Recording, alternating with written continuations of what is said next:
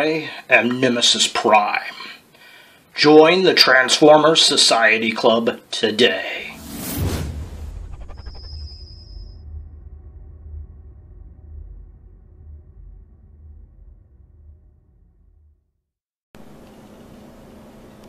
Hey guys, UltraMaximus back with another video. This time I'm actually doing a video for Transformers Society Club, and this is for the Kids Corner.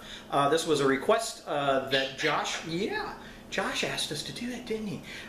He asked us to do something with one of the parrots for the kids, and I thought I would do something with two parrots. Woo, woo, woo. We've got two parrots. See the dancing parrot? Yeah, that's funny.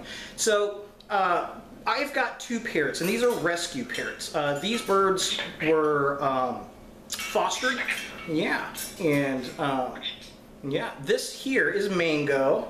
He is a sulphur-crested cockatoo. He's going to walk around on my back here. He is native to Australia, so he is an Australian parrot. And you can tell he's a cockatoo because he's got these tail feathers that will stick up on the back if he gets excited. Woo, woo, woo. No, don't want to stick them up. They are very dusty birds. They put off a lot of dust to keep themselves clean, yeah, out in the desert. They're very goofy, they're very comical, and a lot of people like them, but they're very, very loud. They don't make good pets at all. Parrots actually make very bad pets because they're very loud, they can actually bite, and they live for 70 to 90 years, these big species. Now Fido back here, hanging upside down, how you doing, Bubby? He is a Harlequin Macaw. And he is a hybrid of a green wing and a blue and gold macaw. He's also a rescue bird. And he is native to South America. So macaws actually come from South America. Cockatoos here actually come from Australia. So two different tropical parrots. That's why they're so very, very different. And there's all kinds of parrots out there. But yeah, they are very interesting. They are not domesticated animals. These are not like cats or dogs. They are, in fact, wild animals that have been tamed. It takes many, many generations and many, many years to get a wild animal to become domesticated. Isn't that right? Yeah. Yeah. Very careful around them and listen to what people say, how to treat the birds, and how to approach the birds. That's very, very important. You have to respect these animals. They are very intelligent. They understand many, many things. And it's really like having a small child of about 3 years old for about 90 years. So you've got to really, you've got to really respect the animal, understand they're going to be loud, understand they can bite, and really respect them, right? Yeah. Now, birds are a living, woo, what are you doing? Yeah, what are you doing? Birds are living descendants of dinosaurs. And, you know, a lot of people think animals like velociraptors and theropods of dinosaurs evolved into these animals. So their descendants are actually here with us, which is very cool. So bringing that dinosaur theme, let's go back and take a look at a transformer that turns into a dinosaur. Let's take a look at Rescuebots Bumblebee, who turns into a velociraptor. Is that your buddy, Bumblebee? We like Bumblebee? Woo, woo, woo. Do we like Bumblebee?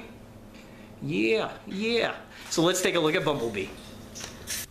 Alright, so here we have Bumblebee as a velociraptor, a dinosaur that would eventually become today's birds.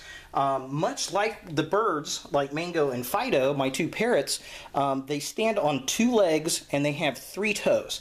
They have this long tail, just like the parrots had, to balance themselves. And if you look at his little arms, if you took all of the feathers off of a bird, that's what the wing looks like, which is very cool. And they've got the long face, but instead of a sharp beak, they've actually got teeth. So they haven't gotten to the beak stage yet in evolution. Yeah, a lot of scientists actually think that these dinosaurs had feathers, would develop feathers, and then keep evolving on until they become birds. So every time you see a bird in your yard or a chicken on a farm or anything like that, just know that's today's dinosaurs. And if you look at birds like swans and geese and some ducks, you can really see the dinosaur in them by their long necks, and ostriches and emus, things like that, which is really, really cool. So looking at Bumblebee, our toy here, He is very neat. He's got the black and the yellow, just like Bumblebee that we know as the car.